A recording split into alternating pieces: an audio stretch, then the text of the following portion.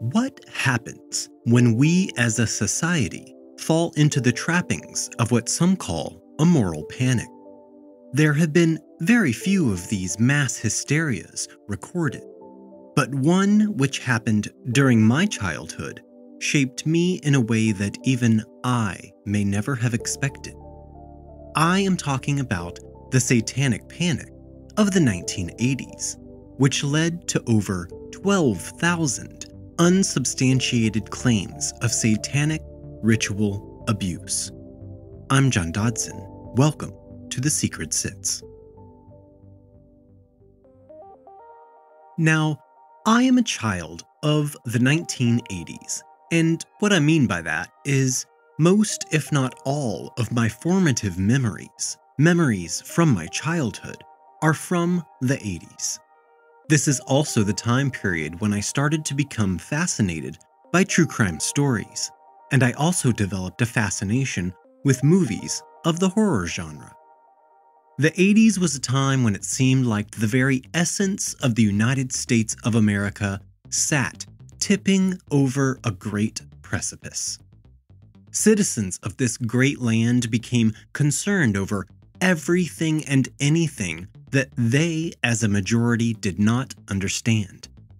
Protests over explicit song lyrics rang out by people who spoke the same words behind their own closed doors.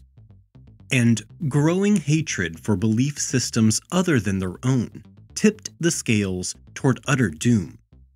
The belief which spurred this movement like no other was the rise of belief in the ominous occult. Overwhelmingly driven by teens and young adults as a way to set themselves apart from the crowd, many believed that it was a sign that Lucifer was on Earth and walking amongst us. Beginning in the early 80s was a phenomenon which would become known as Satanic Panic. But of course, at that time, they just called it good parenting. You know the saying, history is bound to repeat itself? Well, I think this is one perfect example of this. I believe that the Satanic Panic from the 1980s is simply history repeating the Salem witch trials from the 1690s. Everyone just started accusing everyone else of being embedded in some ominous hidden cabal of Satanists. And these devil worshippers were said to be abducting children and using them for the craziest, most bizarre acts of satanic ritual abuse you will have ever heard of. And these accusations, they ripped families apart because they would believe so hard that they could not see past their own noses. In the Kern County child abuse case in 1982, Alvin and Debbie McEwen's two daughters, coached by their step-grandmother, Marianne Barber, who had custody of them at the time, alleged they had been abused by their parents and accused them of being part of a sex ring that included Scott and Brenda Neffen. The Neffens' two sons also claimed to have been abused. No physical evidence was ever found in this case. The McEwens and the Neffens were convicted in 1984 and given a combined sentence of more than 1,000 years in prison. In 1996, the convictions were overturned and the two couples were released. Around this time is when the United States took a collective breath and finally slapped ourselves on the forehead and said, "What the hell is going on here?" People finally started to realize that the Satanic Panic had been some type of mass hysteria. But the problem with realizing this was there were still people in jail for these crimes. People's lives had been ruined, businesses closed and sued, and children, so many children, had been subjected to the most ridiculous things that they would never be able to forget. But let me be explicitly clear. Not everyone awoke from this mass hysteria. Many still believed, and they would continue to fight to free children of these Satanists. Satanic Panic was heralded by the rise of evangelical Christianity that could possibly have cultivated a fear of supernatural evil. This is exemplified by the Evil Empire speech delivered by President Ronald Reagan on March 8, 1983. This speech was delivered to the National Association of Evangelicals shortly before Reagan was re-elected to a second term. Reagan was actually talking about the Soviet Union. The concepts, like good versus evil, spoke to a transformation in America's relationship with religion, and many had joined the evangelical Christian movement. Reagan was in the favor of the moral majority. This was a political action group formed in 1979 by Baptist minister Jerry Falwell Sr. It aligned itself with conservative values and the political right, setting the stage for the conservative Republican politics that are still active in the U.S. government today. Conservative Christianity was pushing back against the more liberal culture changes of the 1960s and the 1970s. This included the rise of new religious practices like the Church of Satan, founded in 1966 by musician and occultist Anton Lavey. Anyway, this is not a political nor a religious podcast, so let's get back to the true crime. Back to the 1980s and the rise of therapy. Yes, the 80s was when people finally decided it was okay to go talk to another person about your life and mental health. And they would do it with just the slightest bit of embarrassment and shame. If they could see us now, with Olympians and celebrities standing up for mental health and just listen to a podcast, I bet there will be 3 commercials for therapy during those commercial breaks. I know that it is still not perfect today, but think about how it was in the 1980s when they were just kicking it into gear. Anyway, people were now getting careers as psychologists and psychiatrists, counselors of all shapes and sizes. But the problem was that this also caused the rise of the quacks as well. And these now debunked pseudo-doctors came with therapies like hypnotic regression, where they could make you remember, no, not remember, recover memories, which could simply never be proven. This time period also birthed mandatory reporting laws and rose the Child Protection Services Department into the spotlight. And let me be clear, I'm not saying that anything is wrong with these things, but I'm also saying not everything is right with them as well. Because as these laws and departments gaining so much notoriety during this socially panicked time, some things may have grown out of proportion as everyone worried about the soul of our nation.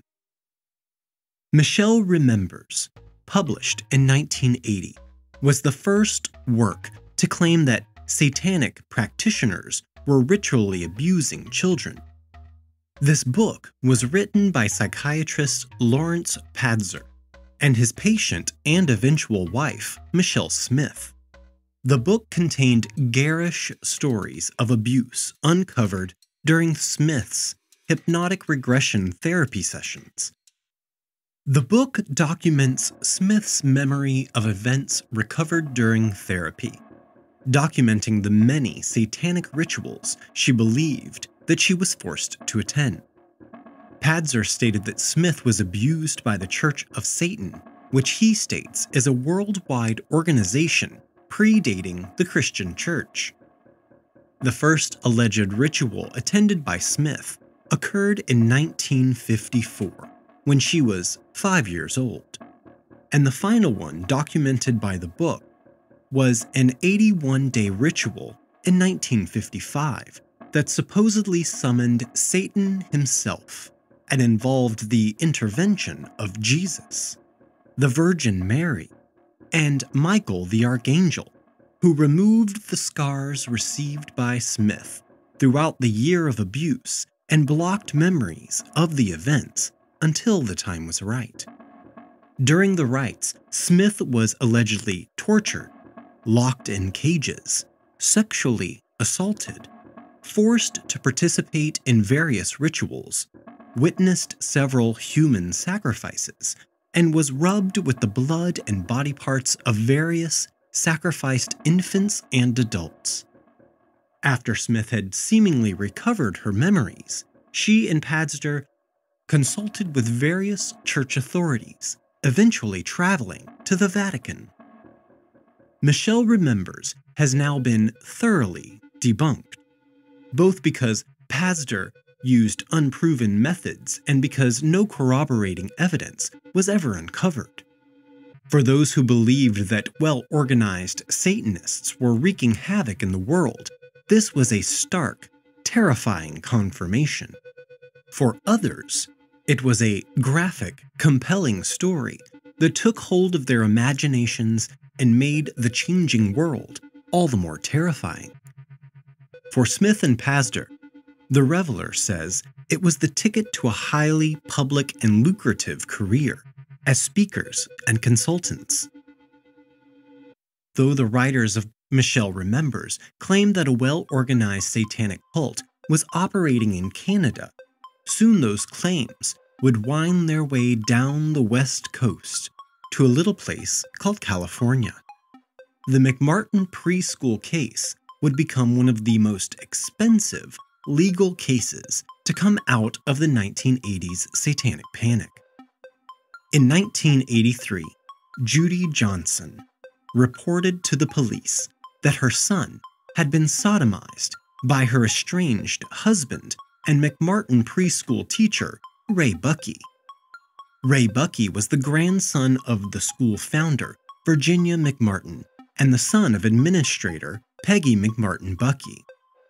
Johnson's belief that her son had been abused began when her son had a painful bowel movement. What happens next is still disputed. Some sources say that at the time, Johnson's son denied her suggestion that his preschool teachers had molested him, whereas others say he confirmed the abuse. In addition, Johnson also made more accusations, including that people at the daycare had sexual encounters with animals, that Peggy drilled a child under the arms, and Ray flew in the air. Ray Buckey was questioned, but not prosecuted due to lack of evidence. The police then sent a form letter to about 200 parents of students at the McMartin school, stating that their children might have been abused, and asking the parents to question their children. Okay, I am going to read this entire letter, and go to our social media and tell me if you got this letter from your child's school. Would you just panic and be terrified, and therefore wouldn't you question your child until they told you something? Anyway, the text of the letter read, September 8th, 1983. Dear Parent, this department is conducting a criminal investigation involving child molestation. Ray Buckey, an employee of Virginia McMartin's preschool, was arrested September 7th, 1983 by this department. The following procedure is obviously an unpleasant one, but to protect the rights of your children as well as the rights of the accused, this inquiry is necessary for a complete investigation. Records indicate that your child has been or is currently a student at the preschool. We are asking your assistance in this continuing investigation.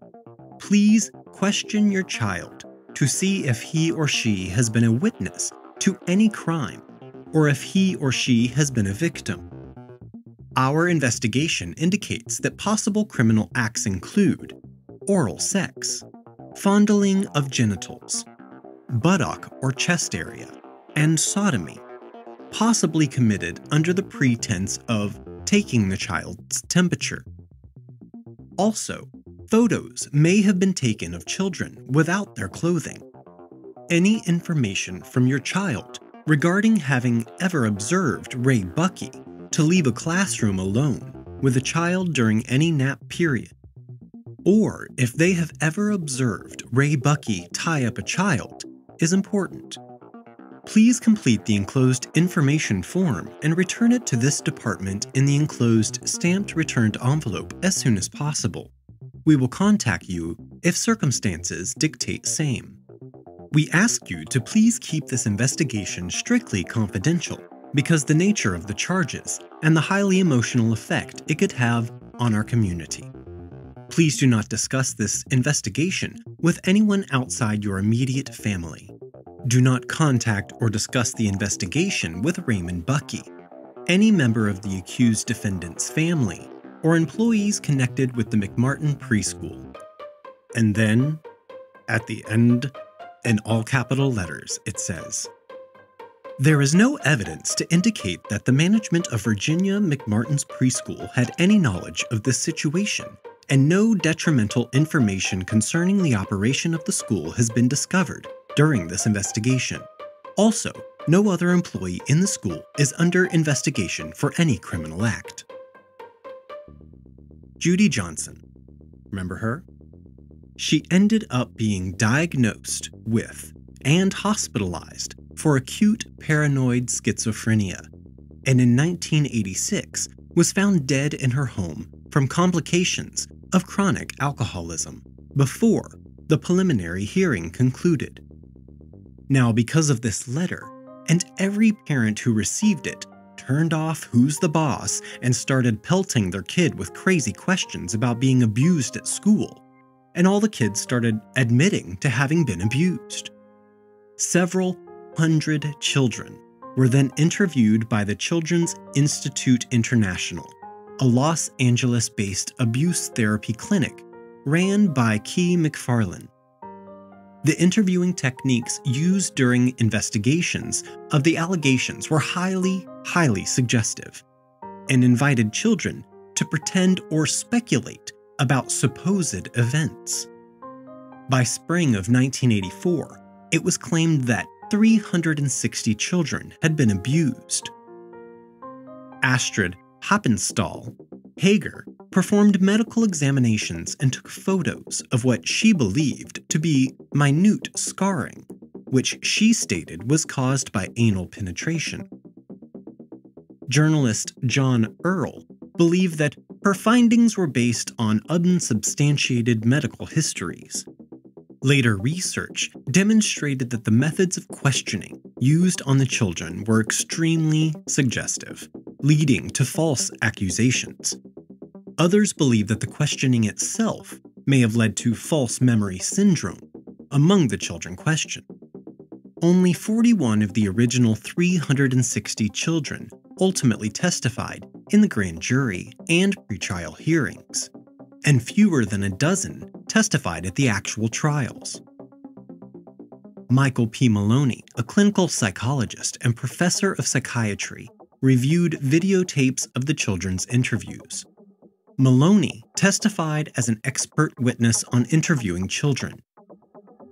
He was highly critical of the techniques used, referring to them as improper, coercive, directive, problematic, and adult-directed in a way that forced the children to follow a rigid script. He concluded that many of the kids' statements in the interviews were generated by the examiner. Transcripts and recordings of the interviews contained far more speech from adults than children, and demonstrated that, despite the highly coercive interviewing techniques used, initially the children were resistant to interviewers' attempts to elicit disclosures. The recordings of the interviews were instrumental in the jury's refusal to convict, by demonstrating how children could be coerced to giving vivid and dramatic testimonies without having experienced actual abuse. The techniques used were shown to be contrary to the existing guidelines in California for the investigation of cases involving children and child witnesses. Some of the accusations were described as bizarre. It was alleged that, in addition to having been sexually abused, they saw witches fly, traveled in a hot air balloon, and were taken through tunnels. When shown a series of photographs by Danny Davis, the McMartins' lawyer, one child identified actor Chuck Norris as one of the abusers. Some of the abuse was alleged to have occurred in secret tunnels beneath the school. Several excavations turned up evidence of old buildings on the site and other debris from before the school was built, but no evidence of any secret chambers or tunnels was ever found. There were claims of orgies at car washes and airports, and of children being flushed down toilets to secret rooms where they would be abused, then cleaned up and presented back to their parents. Some children, interviewees, talked of a game called Naked Movie Star and suggested they were forcibly photographed nude. During trial testimony, some children stated that the Naked Movie Star game was actually a rhyming taunt used to tease other children. What you say is what you are, you're a naked movie star, and had nothing to do with having naked pictures taken.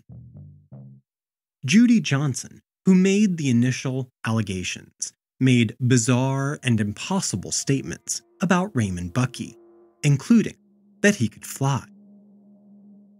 Though the prosecution asserted Johnson's mental illness was caused by the events of the trial, Johnson had admitted to them that she was mentally ill beforehand. Evidence of Johnson's mental illness was withheld from the defense for 3 years, and then, when provided, was in the form of a sanitized report that excluded Johnson's statements, at the order of the prosecution.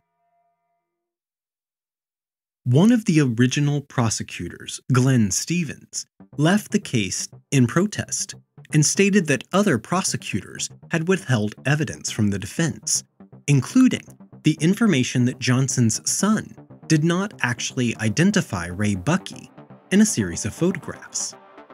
Stevens also accused Robert Philibosian, the deputy district attorney on the case, of lying and withholding evidence from the court and defense lawyers in order to keep the Buckeys in jail and prevent access to exonerating evidence. 2 trials were conducted for the McMartin preschool case. The first lasted from July 13, 1987 to January 18, 1990, while the second lasted from May 7, 1990 to July 27, 1990. On March 22, 1984, Virginia McMartin, Peggy McMartin Buckey, Ray Buckey, Ray's sister Peggy Ann Buckey, it's a lot of Buckeys, and teachers Mary Ann Jackson, Betty Raydor, and Babette Spittler were charged with 115 counts of child abuse, later expanded to 321 counts of child abuse, involving 48 children. In the 20 months of preliminary hearings, the prosecution, led by attorney Lael Rubin, presented their theory of sexual abuse. The children's testimony during the preliminary hearings was inconsistent. Michelle Smith and Lawrence Pazder, co-authors of the now discredited satanic ritual abuse autobiography Michelle Remembers, met with the parents and children involved in the case, were believed by the initial prosecutor, Glenn Stevens, to have influenced the children's testimony. In 1986, a new district attorney, Ira Reiner, called the evidence incredibly weak and dropped all charges against Virginia McMartin, Peggy Ann Buckey, Mary Ann Jackson, Betty Raydor, and Babette Spittler. Peggy McMartin Buckey and Ray Buckey remained in custody awaiting trial. Peggy McMartin's bail had been set at $1 million, and Ray Buckey had been denied bail. The first trial opened on July 13, 1987. During the trial, the prosecution presented 7 medical witnesses. The defense attempted to rebut them with several witnesses of their own, but the judge limited them to 1 witness in order to save time. In their summation, the prosecution argued that they had 7 experts on the issue when the defense only had 1. In 1989, Peggy Ann Buckey's appeal to have her teaching credentials reinstated after their suspension was granted.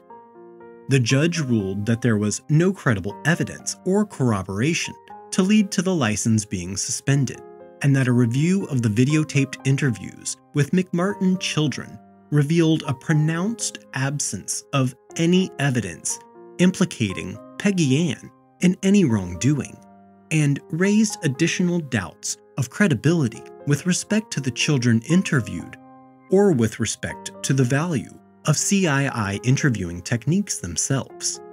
The following day, the State Credentialing Board in Sacramento endorsed the ruling and restored Buckey's rights to teach. In October of 1987, jailhouse informant George Freeman was called as a witness and testified that Ray Buckey had confessed to him while they shared a cell.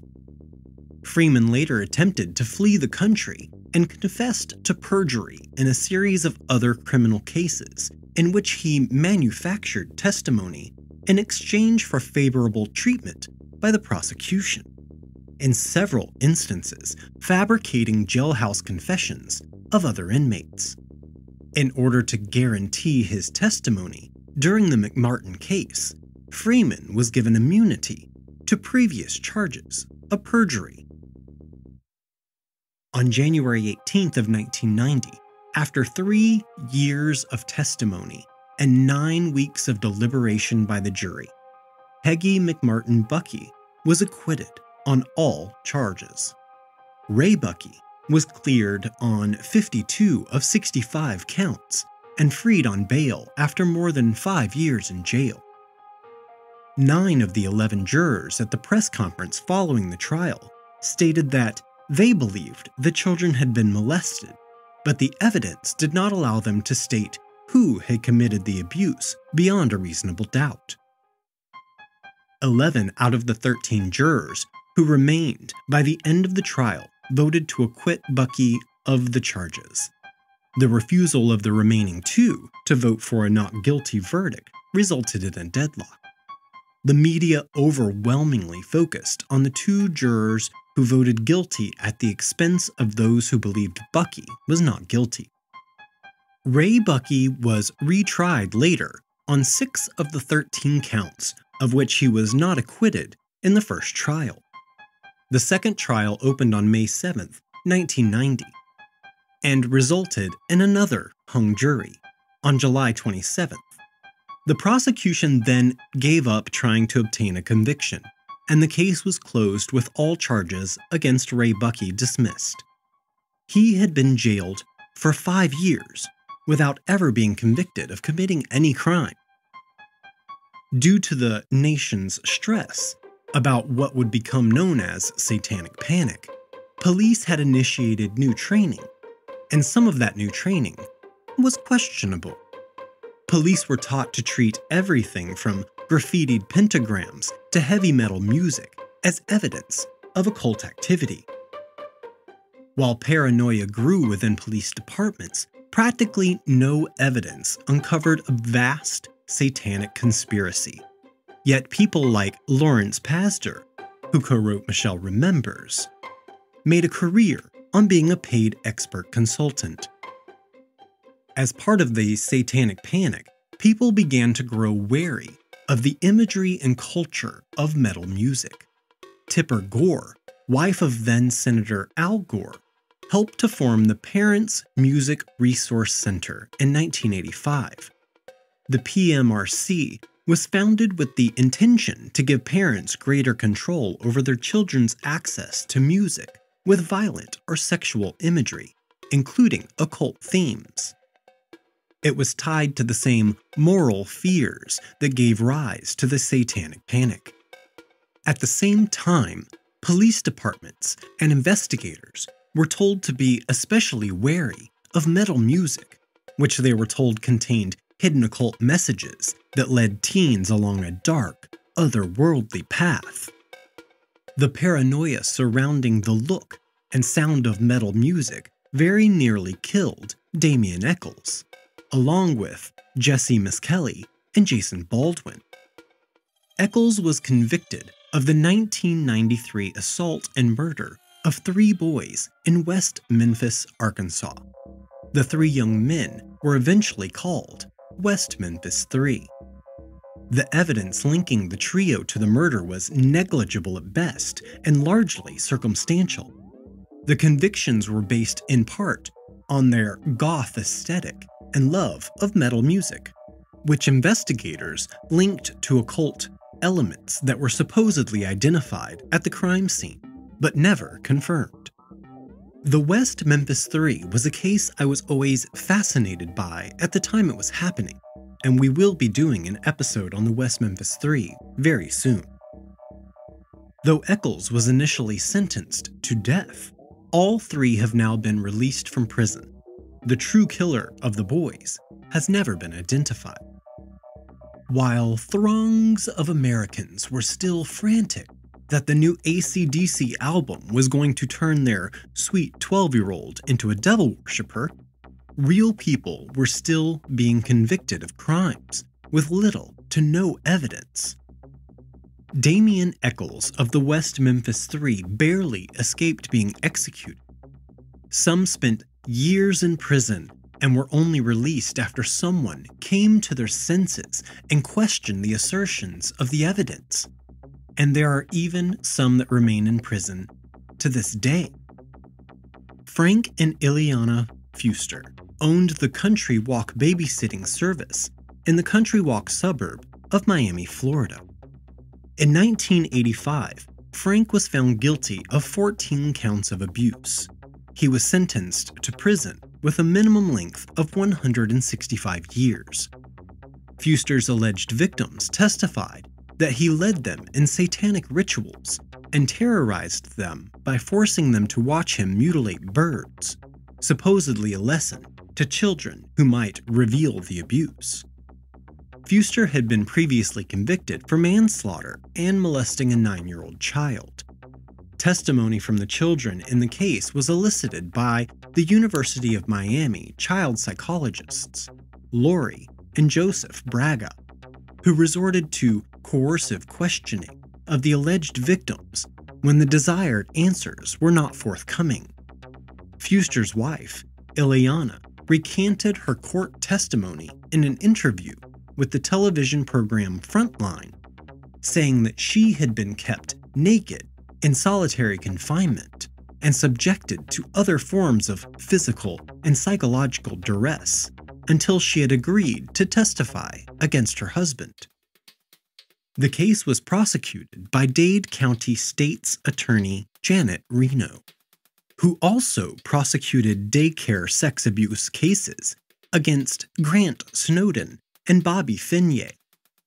Ileana said Reno visited her in jail and pressured her to confess. She was imprisoned for 3 years and then deported to Honduras in 1989, according to the Orlando Sentinel. Fuster continues to serve a 165-year prison sentence, allegedly making him the last person imprisoned by the hysteria. Though the U.S. seemed to be the heart of a mysterious network of satanic abusers, the panic spread outwards into other countries.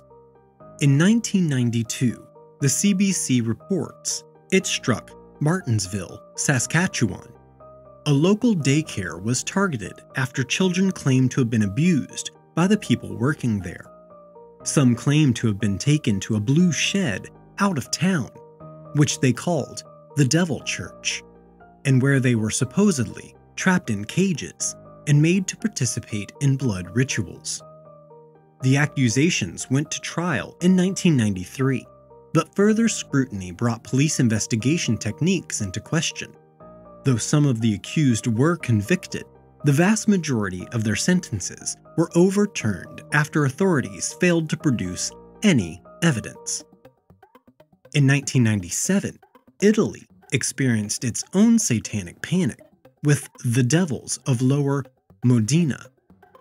After a local parent referred her child to a psychologist to counter possible abuse, it spun into a widespread and paranoid investigation. Children claimed that they were made to participate in murders, blasphemies, and gory nighttime rituals held in cemeteries. 16 children were removed from their families, and 6 people were convicted.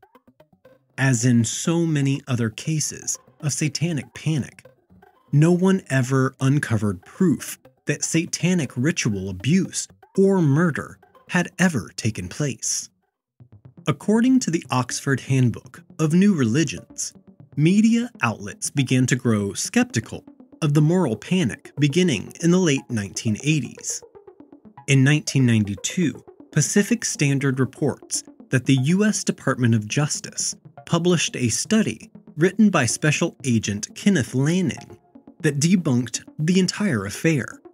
Lanning, who was a consultant on hundreds of satanic panic cases, criticized the fluctuating definitions of Satanism used by law enforcement agencies.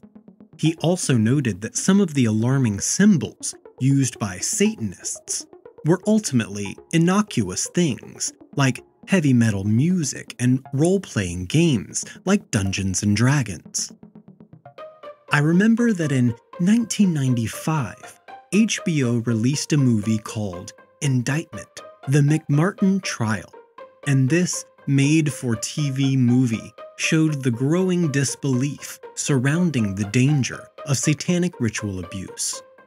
The movie portrayed Ray Buckey, the accused man at the center of the McMartin preschool trial, as a victim of the moral panic. Though reviewers at the New York Times didn't find it to be especially nuanced, it was at least indicative of the changing beliefs that led to the fade of satanic panic. And that does not mean that satanic panic was entirely over. A training film called Law Enforcement Guide to Satanic Cults was produced in 1994. Cases bearing the marks of the panic are still in the court system. As per The Guardian, the Devils of Lower Modena case that supposedly centered on satanic ritual abuse in Italy was still being argued in court as recently as 2019. Though many convictions have since been overturned, families, businesses, and entire communities have been scarred by the panic. Even now, we're left with media that often encourages hysteria and false beliefs that have real, harmful consequences. Look at how political a new vaccine has gotten. Pizzagate, the viral allegation that Comet Ping Pong, a Washington, D.C. pizza restaurant, was part of a child sex trafficking ring led by Hillary Clinton, led to actual violence. In 2016, Edgar Welch entered the pizzeria and fired a rifle, demanding that the owners hand over evidence.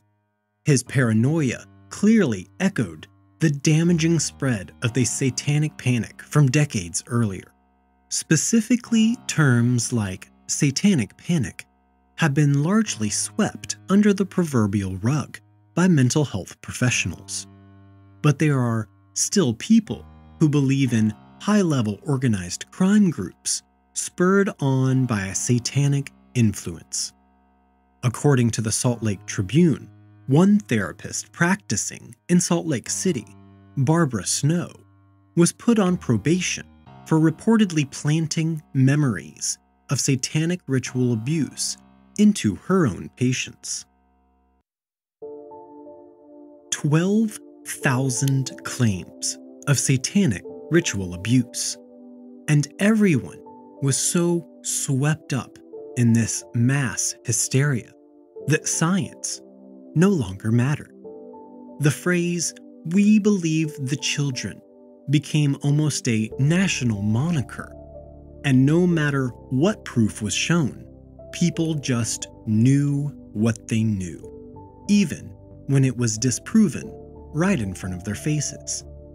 But I guess that is why they call it mass hysteria. It makes you wonder if we are, even today, in the throes of another mass hysteria that we may see from the outside in the near future. Take care of one another. Be kind. Be generous. I'm John Dodson, and this has been The Secret Sits. Audio engineering by Gabriel Dodson. Original artwork provided by Tony Lay.